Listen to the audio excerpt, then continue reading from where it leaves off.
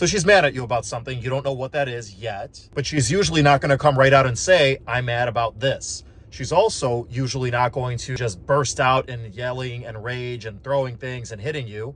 Usually that's like stage 3 or 4. If it's stage 1, you might want to reconsider being with that particular girlfriend. But most girlfriends are going to have at least 3 stages of anger. So there's going to be one where she makes like an offhanded comment, which, you know, most people just kind of ignore. But she's like, you drive kind of aggressive, and that's it. And some people would think like, okay, well, that's just a comment. That's her opinion, whatever. That's a warning sign. She's angry about something, and it's not the driving, it's something else. But that's usually stage 1. And that's exactly what the Tesla does when it says, keep your hands on the wheel. It's like this little white sign. Okay, not too bad.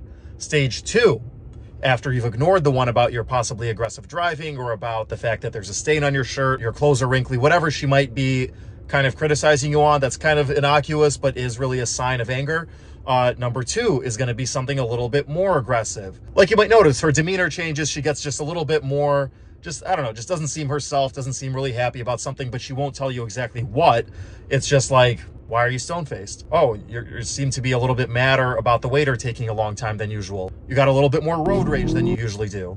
You know, just like not exactly acting herself, and she won't tell you why. And when you ask, she'd be like, oh, it's nothing. Just drivers really suck today. Or I really hate this restaurant taking forever. They screwed up and I'm mad, whatever. Okay, that might be true and that's reasonable logically.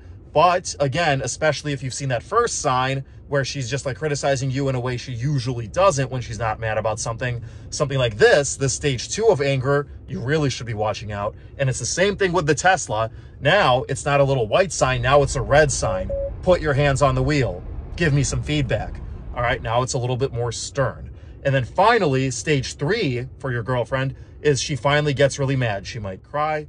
She might yell at you like, oh my God, why were you talking to that girl for so long? Who is she? Like, whoa, okay, now you're really angry.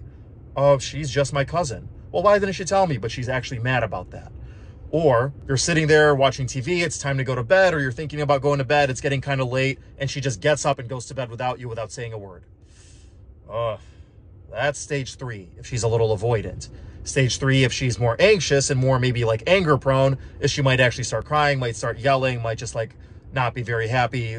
That's stage 3 for your girlfriend's anger. And stage 3 for the Tesla's anger is it basically boxes up its toys and it goes home for the day. It says, nope, I am not doing autopilot anymore for the rest of this drive. So you, Mr. Tesla owner, get to drive by hand without autopilot like a peasant. You get to think about what you did. And that's the Tesla's 3rd stage of anger.